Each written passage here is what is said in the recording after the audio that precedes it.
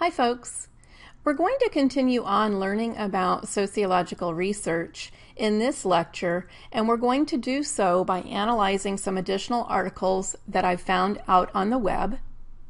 Now remember, all of the information that you're learning in this lecture series relates to Chapter 2, which is Research Methods and Designs. In this particular lecture, we're going to talk about how to find a hypothesis in what you're reading. We're going to talk about variables and variable relationships, meaning the relationship between independent and dependent variables. All right, so what we're going to concentrate on now is finding the hypothesis, and that's not always going to be an obvious thing to pick out from what you're reading, and it's not always going to be an easy thing to find. But I'm going to give you a little tool that will help you to be able to isolate what the hypothesis might be. Now, before we do that, we have to make sure we understand what a hypothesis is. A hypothesis is a tentative statement about the relationship between variables, your independent and your dependent variable. And it's really important to craft a strong hypothesis because in research, your hypothesis is your starting point for measurement.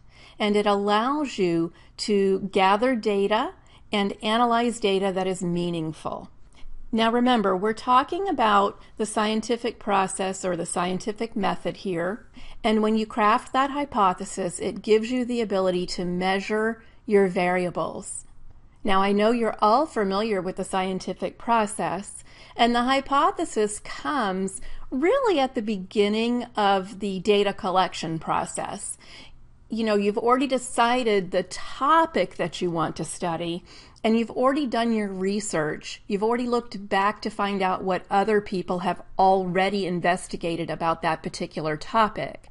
So what you hope is that you can find a hypothesis or create a hypothesis that is original, that is new, that is interesting and meaningful to society. Now here's my trick for you.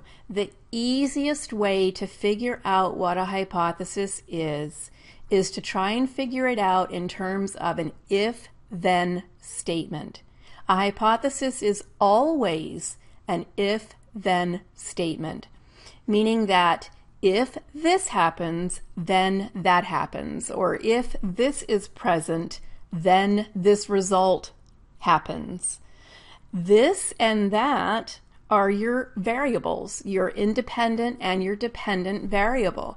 So it doesn't matter what kind of scientific research we're doing, a hypothesis is always expressed as an if-then statement.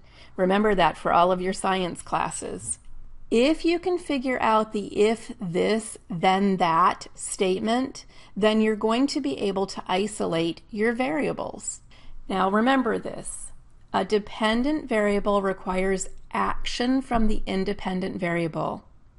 And the way that I always remembered this when I first started trying to memorize the point of or the purpose of dependent and independent variables, I would always say to myself, the dependent variable depends on action from the independent variable.